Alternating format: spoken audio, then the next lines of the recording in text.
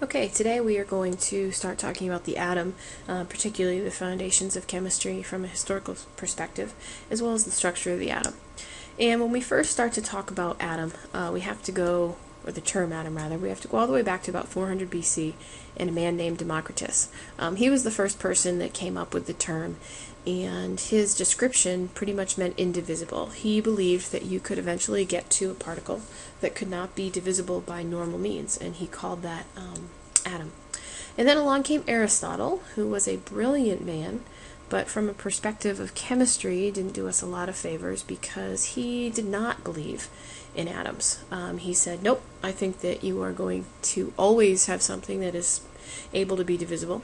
And this opinion was accepted for over 2,000 years because Aristotle was a brilliant man, and also because there was not any evidence or the technology with which to dispute the claims or to provide evidence for one versus the other.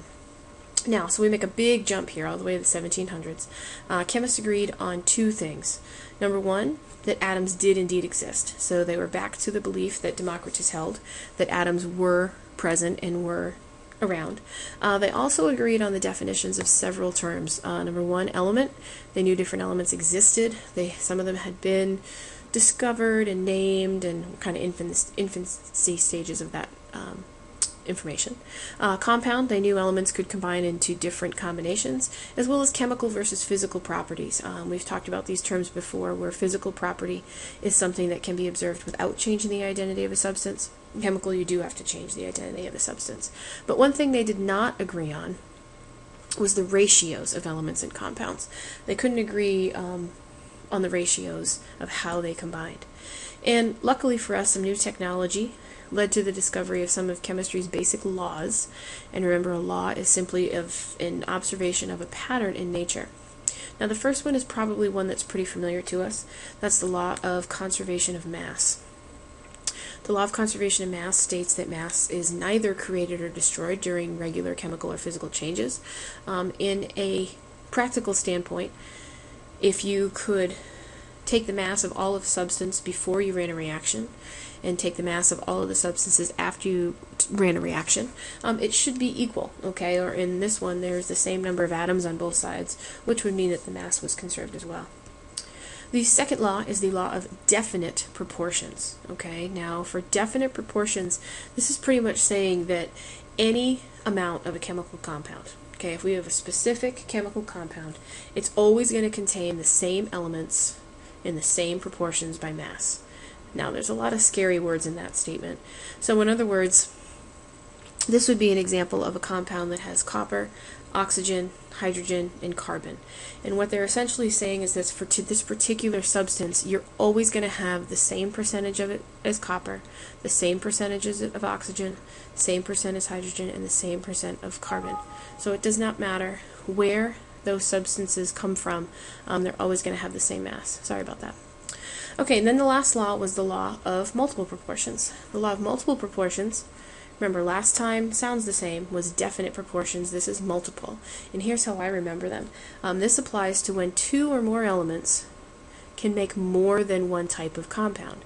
So as soon as you see the term more than one type of compound, we got to be thinking multiple proportions, meaning that they can combine in more than one way. And simply stated, the mass ratios will always simplify to small whole numbers. Okay. For example, here is an example of nitrogen monoxide, which is one nitrogen and one oxygen. Okay, so this would be our molecule version here for nitrogen monoxide. And then you have another combination, so that's all the way over there, another combination of nitrogen and oxygen, and that's nitrogen dioxide, which has two oxygens for every one nitrogen. So you have two or more elements, being nitrogen and oxygen, and they have more than one combination, but it's still a whole number. And for example, even though we may not be super familiar with the subject of chemistry, I think most of us know that we're not going to see a chemical compound written this way. We can't have decimals or fractions of atoms connected in a compound. And then again, here's another example of law of multiple proportions, where you're still dealing with combinations of nitrogen and oxygen, but you have three different options here. Here you have nitrous oxide, which is N2O. They call it nitric oxide. We'll learn it as nitrogen monoxide. and nitrogen dioxide. Okay, so 3 different combinations. All right, then we jump all the way to 1808, a very important individual from the chemistry perspective, and that's John Dalton. John Dalton came along and proposed an explanation, or a theory, for those 3 laws, and it's called the atomic theory. And there were 5 main ideas. Okay, and those 5 main ideas included the fact that all matter is made of atoms. Atoms in the same element have the same size, mass, and properties. Atoms cannot be subdivided, created, or destroyed. Atoms in different elements combine in whole number ratios to make compounds. And in chemical reactions, atoms can be combined, separated, and rearranged.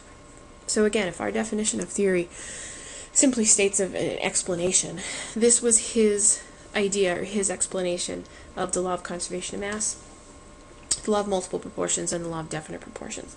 And he did pretty well for the time being.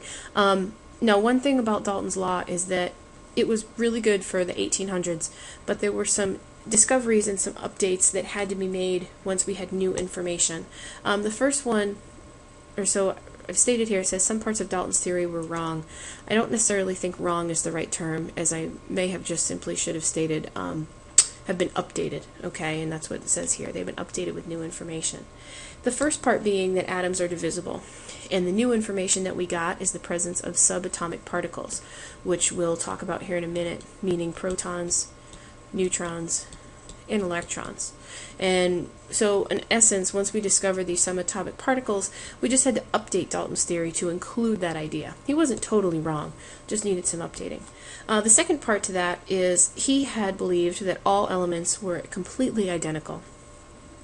And we now know that to not necessarily be true, and that we can have isotopes of an atom, which is an atom that has different numbers of neutrons. Okay, so with modern atomic theory, it's all important, but the big crucial idea, big main ideas, are that all matter is made of atoms that we know of, and secondly, atoms of different elements have different properties. And it's this whole idea of both chemical and physical properties, but that's part of what makes different elements useful to us and why they're used in different substances here on Earth.